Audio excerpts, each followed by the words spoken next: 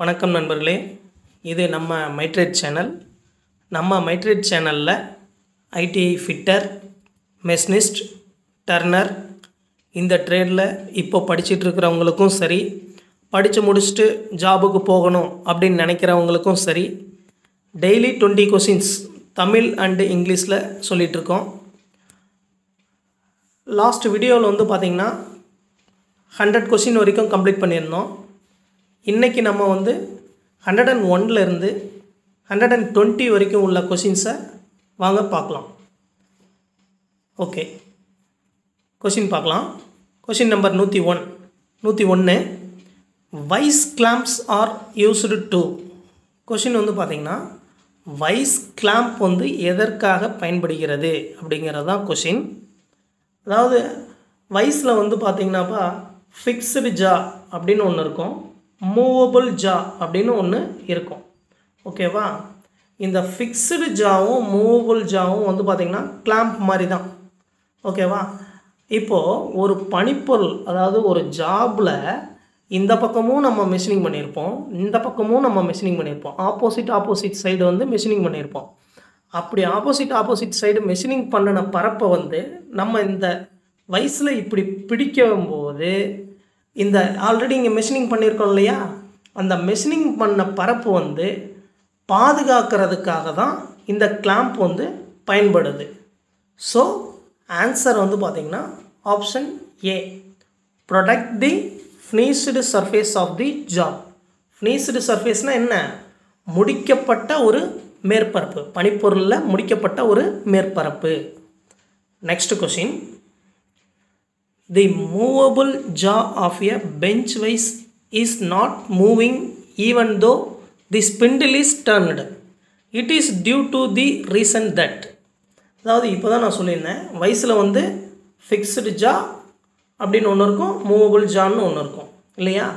இந்த fixed ஜாவும் movable ஜா, fixed ஜாங்கிறது இது வந்து ஃபிக்ஸ் பண்ணியிருக்கோம். மூவபிள் ஜா மட்டும்தான் இந்த ஃபிக்ஸ்டு ஜாவை நோக்கி பேரலாக மூவ் ஆகும். ஓகேவா? அப்படி பேரலாக மூவ் ஆகிறதுக்கு எது பயன்படுது அப்படின்னு வந்து பார்த்திங்கன்னா ஸ்பிண்டில் தான்ப்பா பயன்படும். இந்த ஸ்பிண்டில்ங்கிறது வந்து என்னென்னா இப்படி இருக்கும், இது வந்து பாக்ஸ் நட். ஓகேவா? இந்த பாக்ஸ் நட்டில் உள்ள வந்து ஸ்கொயர் த்ரெட் கட் பண்ணியிருப்பாங்க. அதே மாதிரி இந்த ஸ்பிண்டில்லையும் வந்து, ஸ்பிண்டில்னால் என்ன, ஒரு ராடு தான், அவ்வளோதான். இந்த ராட்லேயும் ஸ்கொயர் த்ரெட் வந்து கட் பண்ணியிருப்பாங்க. இந்த இங்கே வந்து ஹேண்டில் இருக்கும், வைஸோட ஹேண்டில் இருக்கும். இந்த வைஸ் ஹேண்டிலை ரொட்டேட் பண்ணும்போது இந்த மறை வழியாக இது என்ன பண்ணும், மூவபிள் ஜாவை பேரலாக ஃபிக்ஸ்டு ஜாவை நோக்கி நகர்த்தி கொண்டு போகும். அப்படி நகர்த்தி கொண்டு போகும்போது இந்த ஸ்பிண்டில் மட்டும் ரொட்டேட் ஆகுதுன்னு வைங்களேன், மூவபிள் ஜா வந்து மூவ் ஆகலை. அதுக்கு என்ன காரணமாக இருக்கும் அப்படின்னு பார்த்தீங்கன்னா, இந்த இடத்துல வந்து ஒரு பின் இருக்கும்ப்பா, அந்த பின் வந்து உடஞ்சிருக்கும். இது வந்து டபுள் பின் அப்படின்னு சொல்லுவாங்க. அந்த டபுள் பின் உடஞ்சிருந்தது அப்படின்னா ஸ்பிண்டில் மட்டும்தான் ரொட்டேட் ஆகும், ஆனால் ஜா வந்து மூவபிள் ஜா வந்து நகர்ந்து போகாது. ஸோ அப்போ இதுக்கு என்ன காரணம் அப்படின்னு வந்து பார்த்திங்கன்னா spindle bin is broken. Option B is the right answer. Next question, the been of a grasping hammer is. அதாவது கொஷின் என்ன அப்படின்னு வந்து பார்த்திங்கன்னா, கிராஸ்பின் ஹேமரில் பீன்ங்கிறது எப்படி இருக்கும் அப்படிங்கிறது தான் கொஷின். கிராஸ்பின் ஹேமர்னால் எப்படி இருக்கும்? கிராஸ்பின் ஹேமர்னால் மேல் பகுதி வந்து இப்படி இருக்கும், இப்படி வந்து இந்த மாதிரி இருக்கும். இந்த முனை வந்து ஒரு எட்ஜ் வந்து ஸ்ட்ரைட்டாக இருக்கும், இன்னொரு எட்ஜ் வந்து பார்த்திங்கன்னா இப்படி கிராஸாக இருக்கும். இது வந்து ஐஹோல், இது வந்து ஹேண்டில். ஓகேவா? ஸோ இந்த ஹேண்டிலுக்கு கிராஸாக தான் இருக்கும். ஸோ ஆன்சர் வந்து பார்த்திங்கன்னா cross to the handle. Grasping ஹேமரில் பீன்கிற part வந்து என்னது, அது அந்த அடியில் முனை இருந்தது இல்லையா, அதுதான் பீன்கிற part. Next question, the been of a straight bin hammer. இப்போ ஆல்ரெடி நம்ம கிராஸ்பின் ஹேமர் பார்த்தோம். ஸ்ட்ரைட் பின் ஹேமர்னால் சேம் அதே மாதிரி தான், பட் இந்த அடிமுனை வந்து பார்த்திங்கன்னா வி ஷேப்பில் இருக்கும். இந்த இடத்துல ஐஹோல், இது வந்து ஹேண்டில். ஹேண்டிலுக்கு ஸ்ட்ரெயிட்டாக தான் இருக்கும். இதுதான் பின்ங்கிற பார்ட். ஓகேவா? ஸோ ஆன்சர் வந்து பார்த்தீங்கன்னா ஸ்ட்ரெயிட் பின் ஹேமரில் பின்ங்கிறது வந்து straight to the handle. Option B is the right answer. Next question. The bench wise is called as a parallel Jha wise because. அதாவது பெஞ்ச் வைஸை வந்து நம்ம ஏன் வந்து பேரலல் ஜா வைஸ் என்று குறிப்பிடுறோம் அப்படிங்கிறதான் கொஷின். நான் ஏற்கனவே சொல்லியிருக்கேன், பெஞ்ச் வைஸில் ஃபிக்ஸ்டு ஜான்னு ஒன்று இருக்கும், மூவபிள் ஜான்னு ஒன்று இருக்கும். ஓகேவா?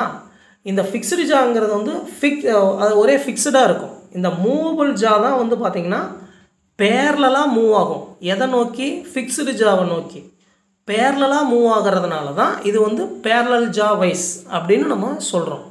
இப்போ ஆன்சரை பாருங்கள். Option D, it is movable Jha moves parallel to the fixed Jha. So answer D is the right answer. Next question. The box nut of a bench wise is made of. இப்போ தான் நான் சொல்லியிருந்தேன். Question என்னென்னு பாருங்கள். First box nut, bench வைஸில் box நட்டுங்கிற ஒரு part வந்து பார்த்திங்கன்னா எந்த உலோகத்தால் செய்யப்பட்டிருக்கும் அப்படிங்கிறதா கொஷின். ஆன்சர் வந்து பார்த்திங்கன்னா பாஸ்பரஸ் பிரான்ஸ். பாக்ஸ் நட்டுங்கிறது என்னது? அது ஒரு ஸ்கொயர் டைப்பில் இருக்கும். உள்ள வந்து பார்த்திங்கன்னா இன்டர்னல் மரம் வெட்டியிருப்பாங்க, ஸ்கொயர் த்ரெட் வெட்டியிருப்பாங்க. அது வழியாக தான் இந்த ஸ்பிண்டில் வந்து ரொட்டேட் ஆகி மூவபிள் ஜாவை நகர்த்தி கொண்டு போகும். ஓகேவா? இது ஏன் வந்து பாஸ்பரஸ் பிரான்ஸ் மெட்டீரியலில் செஞ்சுருக்காங்க அப்படின்னு வந்து பார்த்திங்கன்னா, இது வந்து வயசுக்கு உள்றதான் இருக்கும். அப்படி உள்ற இருக்கும்போது இதுக்கு வந்து லூப்ரிகண்ட் வேணும் இல்லையா? ஆயில் வந்து உள்ற விட முடியாது, அந்தளவுக்கு விட முடியாது. அதனால் வந்து பாஸ்பரஸ் பிரான்ஸில் வந்து பார்த்திங்கன்னா மைல்டு ஸ்டீல், அதாவது மைல்டு ஸ்டீல் வந்து என்ன ஆகும், அந்தளவுக்கு ரப் பண்ணி எடுக்காது. அதாவது இப்போ ரப் பண்ணுன்னா என்ன சொல்கிறது, பிடிச்சி போகாது, கொஞ்சம் ஃப்ரீயாகவே ரொட்டேட் ஆகும் பிரான்ஸில். ஏன்னா பிரான்ஸ் வந்து பார்த்திங்கன்னா கொஞ்சம் டக்டிலிட்டி தன்மை வந்து இருக்கும். அதனால் ஸோ பிரான்ஸில் தான் செஞ்சுருப்பாங்க. Option B is the right answer. Next question. The Jha plates of a bench wise R made of. அதாவது ஜா பிளேட் அப்படின்னா என்ன அப்படின்னா, ஃபிக்ஸ்டு ஜாவ்லேயும் சரி மூவபிள் ஜாவ்லேயும் சரி என்ன ஒரு பிளேட் வந்து ஃபிக்ஸ் பண்ணியிருப்பாங்கப்பா. இப்படி உள்ற பிளேட் வந்து ஃபிக்ஸ் பண்ணியிருப்பாங்க. அதை வந்து ஸ்க்ரூ பண்ணியிருப்பாங்க. ஓகேங்களா?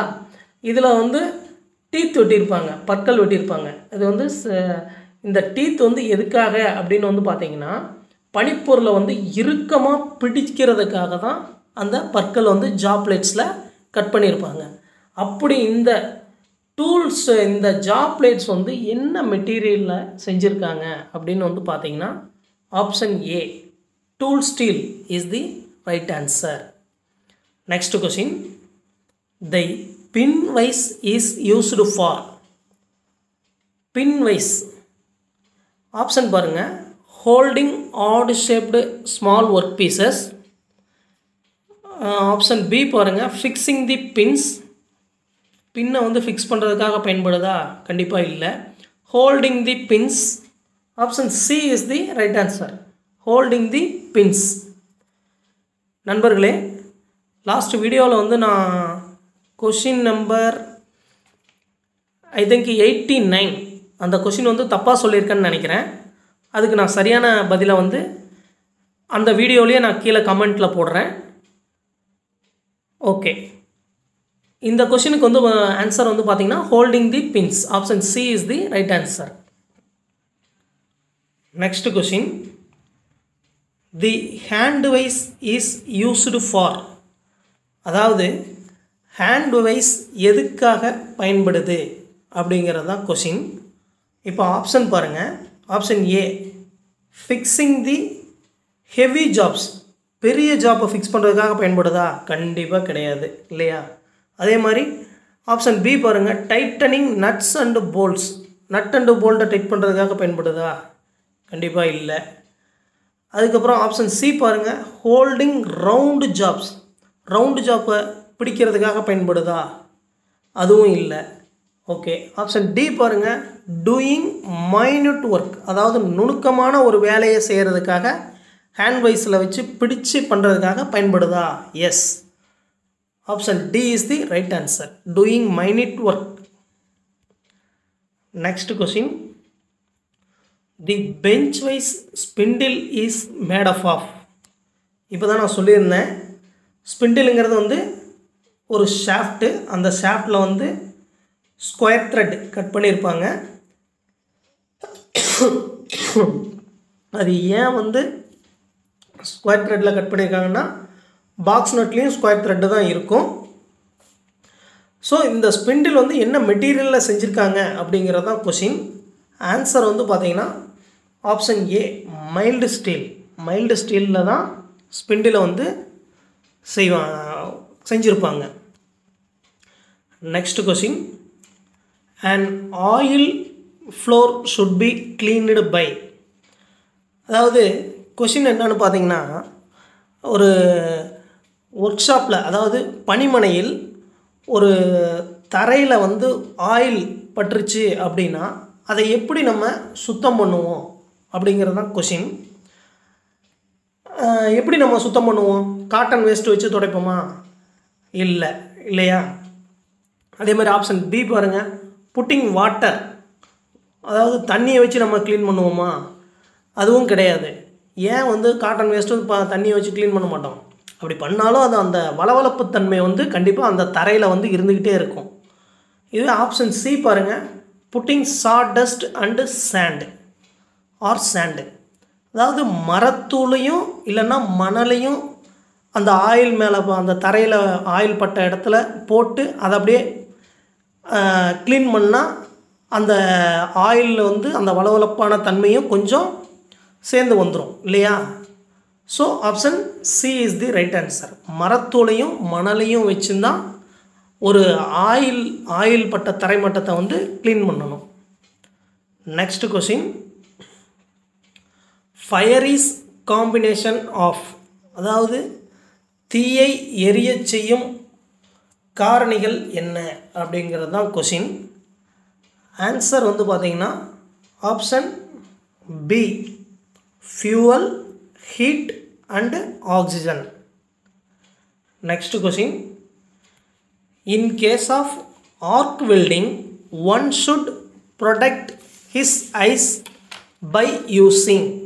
அதாவது என்னென்ன கொஷின் என்னன்னா, ஆர்க் வெல்டிங் வேலை செய்யும்போது நமது கண்களுக்கு பாதுகாப்பு அளிப்பது எது அப்படிங்கிறது தான் கொஷின்.